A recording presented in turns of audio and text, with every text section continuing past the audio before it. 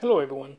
So today let's talk about the Hamilton Khaki field watch. This is an oversized Hamilton field watch. Let's roll the intro.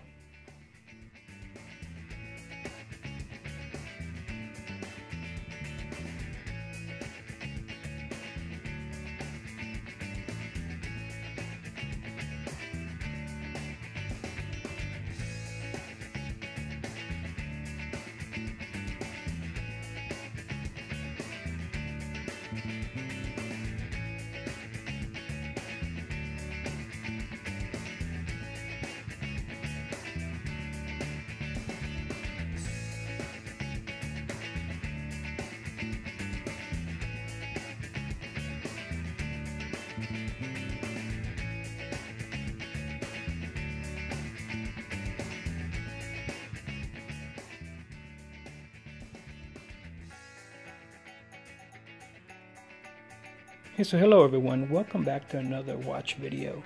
Thank you so much for tuning in. So today I'd like to share with you a watch that I've owned for several years now. This is a Hamilton Khaki PVD edition. It is a larger field watch than normal. It is a 44mm watch. The model numbers I will include in the description, and if there's anything that I leave out in the video, it'll be in the description. So take a look at that, please.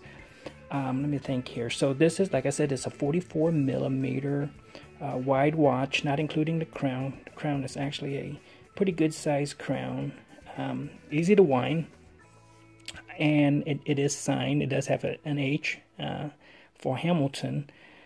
Roughly 12mm thick, beautiful dome crystal. It is a sapphire crystal, scratch resistant crystal that's in a lot of these new watches nowadays.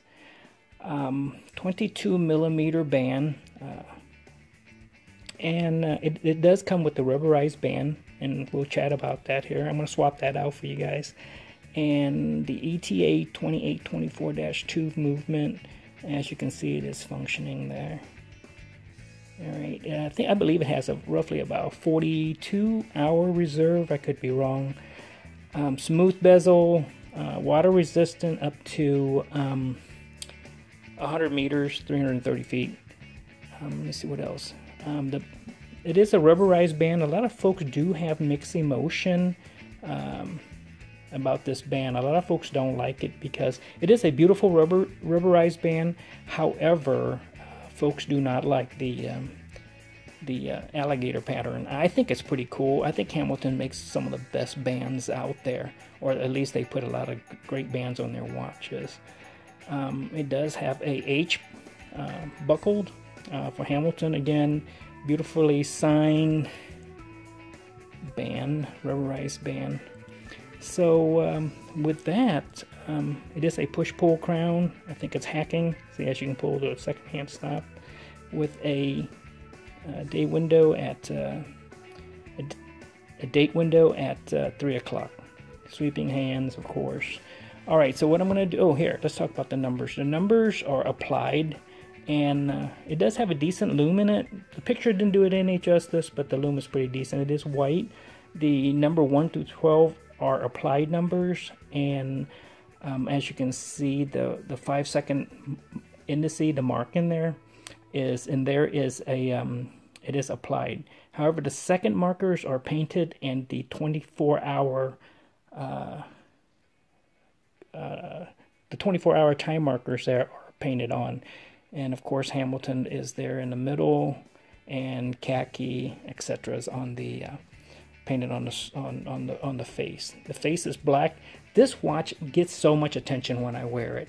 It does have great wrist presence. It doesn't look that bad on your wrist. Let me compare it to my daily wear. My daily wear is a Hamilton Jazzmaster 18 karat gold.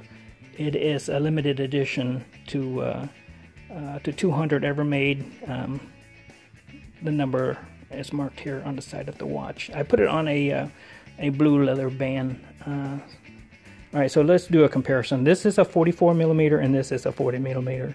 It doesn't look that bad, but I'm gonna swap out the band. I'm gonna put it on the wrist. My wrist is, I don't have a huge wrist. It is a 6 3/4 wrist, and it does look pretty decent. Like I said, you know, like I said, I do get a lot of looks when I wear this particular watch here.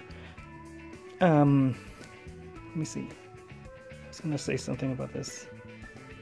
Yeah, but so what I'm gonna do is I bought a new band for it, and I'm just gonna try it out and push it to the side. I'm gonna try it out. So here it is. I did make a couple of mistakes when I bought this band. Bought it on Amazon. I think I paid 15 bucks for it. It is a silicone band. I bought it in. It is a black with the back of it being orange to match the hands on the watch.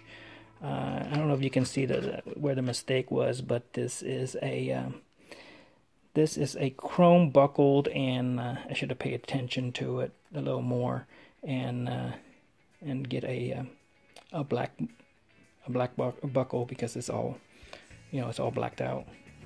But anyways, it does have a quick release and comes with a pretty decent tool, sharp looking tool, sharp point, and I think this is to pry the old pins out, because this has a quick release. So with that, I am going to put this video on hold and swap out the band, just because this is an extremely sharp object, and I will put some holes in my, either cut myself or put some holes in my hand, so I don't need that on camera. I'll be back.